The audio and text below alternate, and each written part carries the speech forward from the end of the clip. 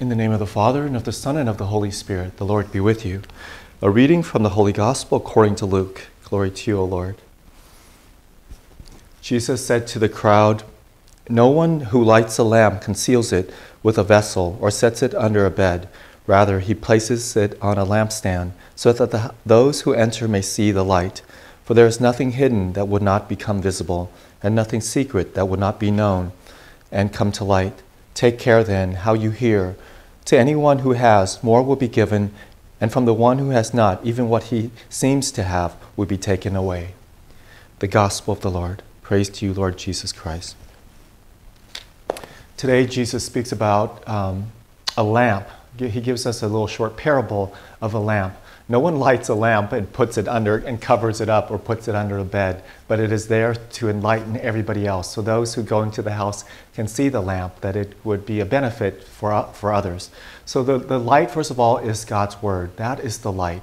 A light for our path, a light for our life, a light for our transformation, for us to see and to know and to grow. And so it depends on how we receive God's Word. A lot of times, if we're not receptive, then it has no effect on us, has no impact on us. We're not changed by it.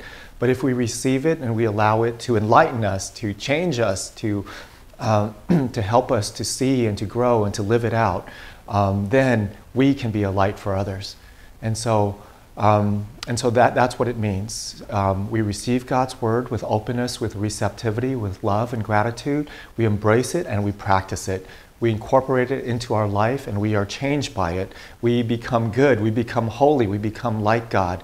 We become His instrument, His representative in the world. And then others will see that, where they will see our light and give glory to God. And we can see this. I see this among people too. Those who live by God's Word live a holy life.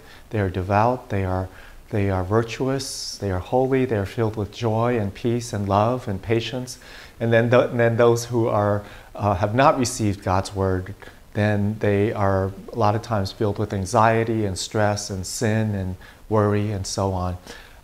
So we are called to be a light for others. And then lastly, Jesus said, those who have, more will be given, and those who have not, even what they seem to have, will be taken away.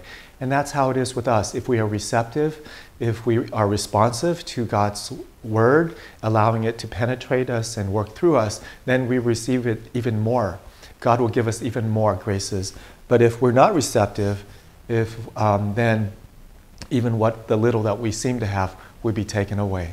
We thank you, Jesus, for reminding us how important it is of receiving your Word, of being open and receptive and embracing your Word into our lives, so that we may be your light in the world, so that others may see our good works and glorify the Father. May Almighty God bless you, the Father, the Son, and the Holy Spirit.